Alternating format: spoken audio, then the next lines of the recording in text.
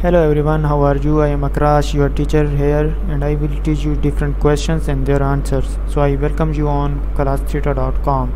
So our today's question is, which best describes the length of time it should take to perform pulse check during the BLS assessment? And the answer of the question is 5 to 10 seconds. Thank you for watching the video. If you have any question related to this video, please post a comment below. If you have any question in your mind, you can also post on the website and I will be answering you in the next video.